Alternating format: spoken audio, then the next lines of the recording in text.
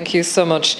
Just a welcome to Minister Hildegard Naughton in your new role here. Minister, it's great to have you here in Shannon there. And, you're representing the Department of Health and you're Minister of State now in your new role for Public Health, Wellbeing and the National Drug Strategy.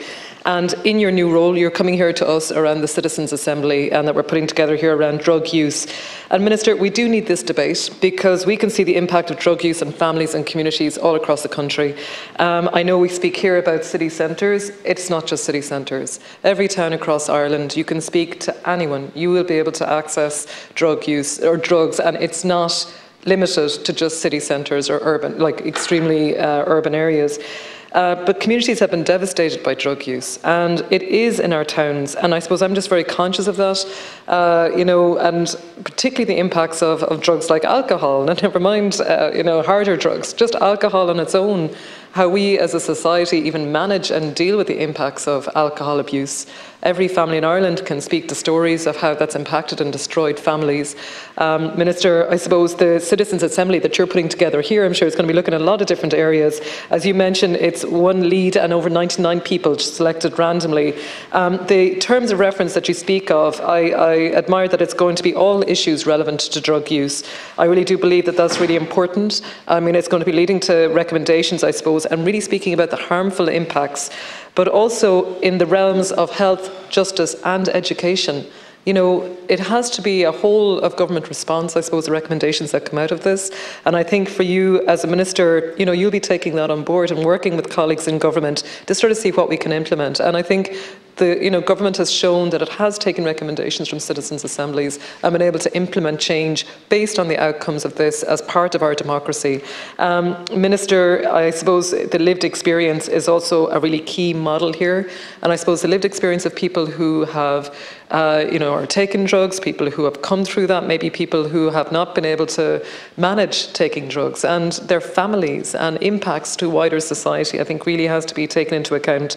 Minister, I suppose, as you state, no one is immune. And I know in your role, and I know that we have spoken briefly on this, and it's something I will be looking to follow up on.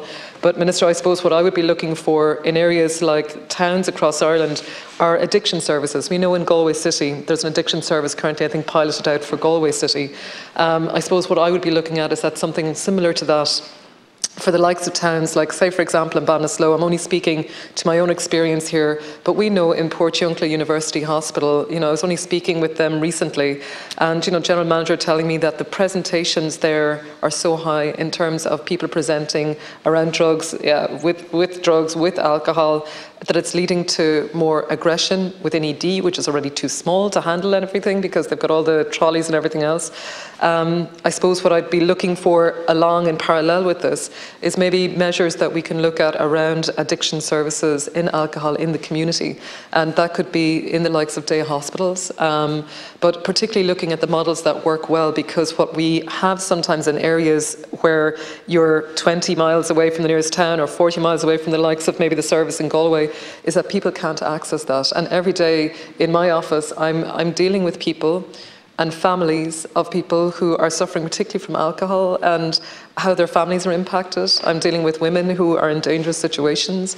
I'm dealing with families trying to find homes, homelessness then happening.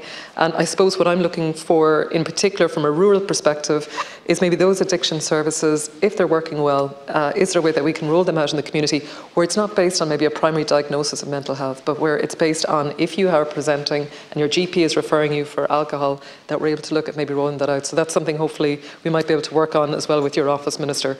But again, just to say that I very much welcome this debate. It's really important to have that debate, but also to be able to look at how we can put measures in place as well as the Citizens' Assembly, which will roll its course. And I suppose my question on that would be just the timelines, Minister, that you might be able to speak to us about as well. Thank you.